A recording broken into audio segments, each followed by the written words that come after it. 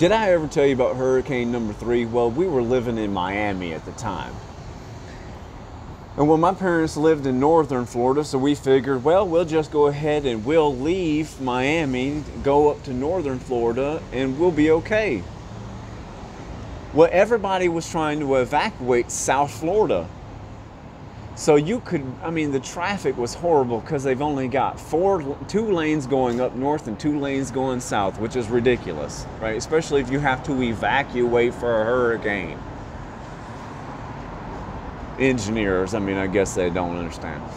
So it took us, what normally will take you about 8 to 10 hours to go from Miami to northern Florida in the Panhandle, took us 26 hours, which gave the hurricane plenty of time to go from Miami to northern Florida. Now, mind you, there were no hotels available. The gas stations were packed, and if you wanted to go to sleep, you had to sleep in a parking lot full of other vehicles. That's how people were sleeping, in parking lots. And the traffic was just barely moving along. 26 hours, 24, 26 hours, something like that.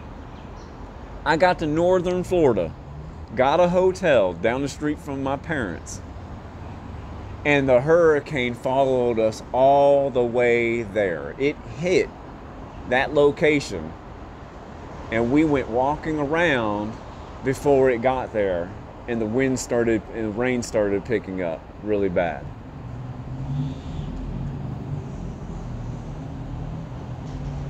See, some people think they live in a horrible life. You think you're a badass. You think you're managing life.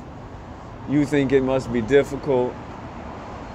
Breakfast, people. Breakfast. Anyways, so we stuck around, and then we, went and visited my parents, and then I can't remember where we went after that. But escaping one hurricane, and it just followed us all the way up the coast and hit us anyway. Who knew, right? But that was an arduous task, man. Can you believe, my son was so good about it. He didn't complain. He didn't do nothing, Good times.